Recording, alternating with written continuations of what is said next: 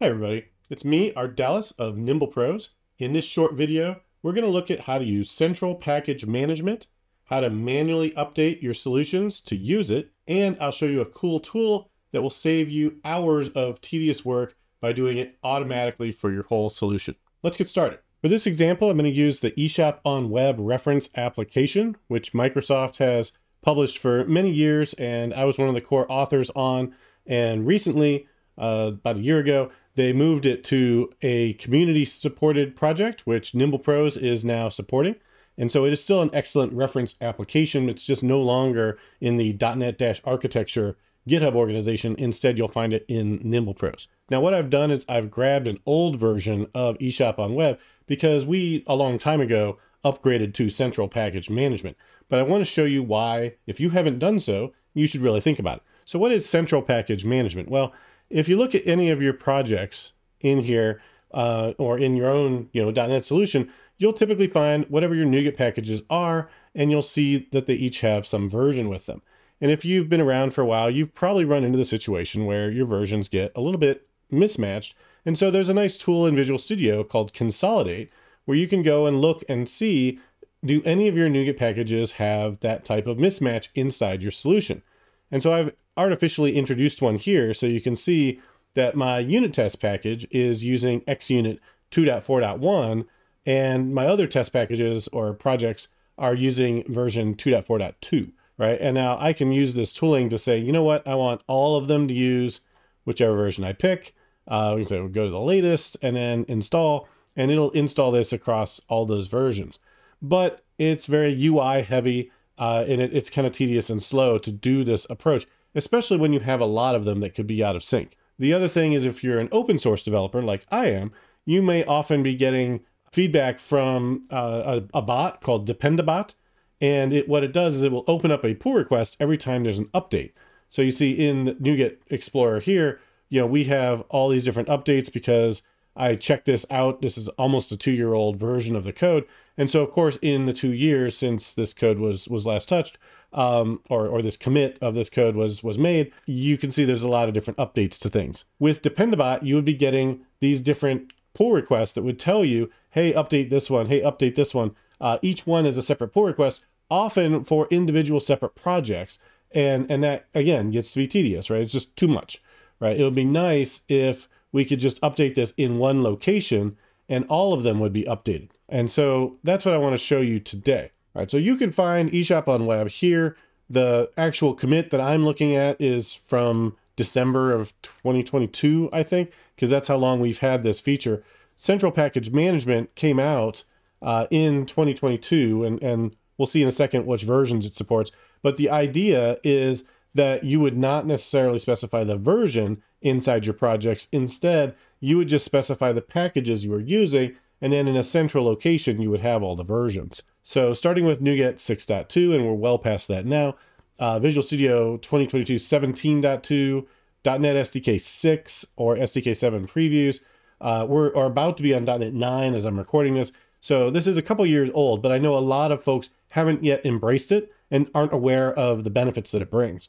So when you have central package management, what you're typically going to include in your source control is this directory.packages.props file. And that file is going to have all of the packages that any of your projects use and their version. And it looks something like this, right? And so in here, you can add property groups and specify different things that should apply to all of your projects. And then you can specify in here an item group with all your package versions. Now, once you make this change, that means inside an individual csproj file, you can have a package reference that does not include the version. Let's go look at the docs over here as well. This talks about how to enable central package management and some of the rules. So we're mostly going to look at the package references. You can enable this with manage package version centrally and set that to true, and then specify the individual package versions here. Notice this is package version. Inside your csproj file, it's package reference. It'll be a little nicer if they were the same, because when you go to manually move these, it's tedious to have to change it. But I'm going to show you a tool that does that for you, so it won't be a big problem. There's some rules for how these work. Basically, at your project level or solution level, it's going to start looking in parent folders until it finds one of these. And the first one it finds is where it will stop. So this project is going to look and see that there's a props file right there with it. It's going to use that one. This project is going to look up the tree. It doesn't have one with it, so it'll look up here. It'll find this one. All right, so you can stack these if you need to. Usually I just have one in the root of each one of my source repositories, and that works well. First thing you need to do is create this file and then set it to manage central package versions centrally to true. So I'm going to steal an example of the file from right here, let's say, and we'll go over to my eShop on web code here. And in solution items, I can create a new item. So we'll say add new item, and we're going to call it directory packages.props. And I want that to go, I'm not sure it's going to put it in the right place if I do it like this, but we'll see what it does. And then we'll paste this in. All right. Now, I'm not sure that's doing what I want. Let me see where this is. View in File Explorer. Is that an option? No, of course it's not. Where are you? I guess we'll go to Properties and see eShop on web. Yeah, okay, it's in the right place.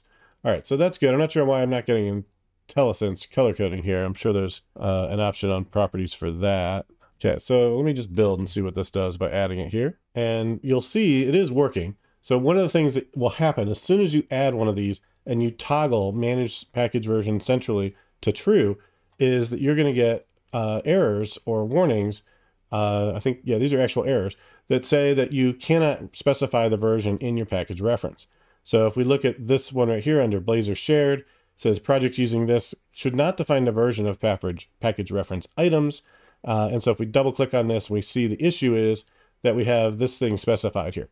So for me to fix this, what I have to do is remove this. So we're going to Control X. But before I do that, I want to put this thing into my package props. So I'm going to take both of these, copy them, go into directory package props, paste them in. Look at the fact that they're not package reference, they're now need to be package version. So change them to package version. And then eventually I'm going to want to reformat that. Now go back to Blazor shared and tediously remove just the version equal attribute of this XML element, right? And then if I build, that's one thing that I've maybe fixed, right? Blazor shared still doesn't like this. Should not define the version of items, but package version items. Let's say that looks right. So I don't know why that's still complaining. But I think this should be correct now, right? And everything is now in here. And again, I'm still not sure why Visual Studio is not picking up the formatting on this, but it's all right. Maybe I didn't save that one. I think I did though. There we go. Okay, so now Blazor shared is no longer listed, so maybe I didn't save it. All right, so that is the process. And for, this is just a small sample app. If you have a real application, you're going to be spending a lot of time on this, right? You go through and you have all these references. Every single one of these you have to copy over, change package reference to package version, go find the version, cut it out of here, paste it into there, et cetera, et cetera. It's not fun. I've done a bunch of these by hand. How can we do this faster? Well, let's talk about that. The next thing that I want to talk about real quick, though, is that we have a couple of new courses on NimblePros Academy. One is on clean architecture, which is always a super popular topic. If you're not well-versed on it yet, this course can help you get up to speed. And then a brand new course on identity essentials, which is in preview mode. So this course is not yet published fully, but you can enroll in it and get an introduction to all the preview content that's available. If you use code early access, all one word, as shown on your screen, that will give you a 60% discount off of this course. So that's the best discount you're ever going to get. And when the full course is available, of course, you'll have the full course available for your use. All right, so now let's talk about how we can go ahead and automatically make use of the central package management in your solution. So there is a great project out there by Jeroen Vanavel from London, and he's made available this tool, which does exactly what you need. All right, so if we come down here and look at the README, basically all you have to do is download the binary, and then depending on which OS you're on, you might need to chmod it to allow executable permission, but then you just run the thing for whatever folder you're in. Right, so add it to your path and then execute it, or if you want to cheat, you can just copy it into the path where your code is. So, well, I've already downloaded this. If you need it, you can just go here to releases, and there's a bunch of different releases here. There's one for Windows, which is what I'm using at the moment.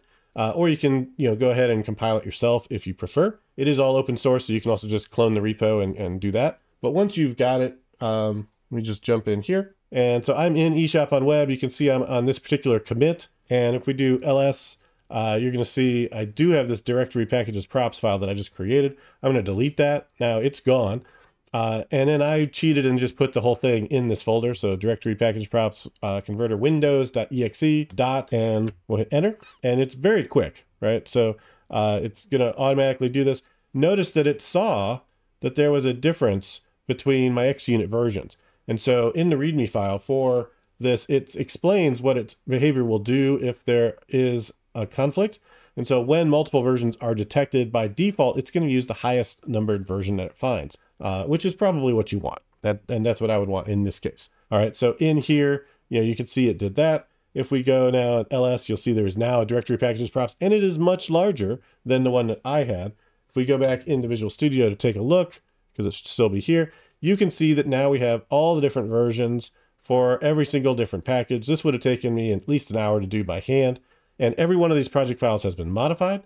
So if you look at each one, you can see it no longer has a version, right? And so just by running that tool, you can save yourself a ton of time and get this set up. Now, if you also are noticing that I've got some cool icons and things in here, I've got a recent video that talks about how you can get that as well. It's called terminal icons. So look for that if you think this looks prettier than your boring gray terminal. But with that, I hope you found this helpful, and it'll save you a little bit of time. It'll make it easier for you to manage your NuGet packages. So keep on improving, and I'll see you next time. Thanks.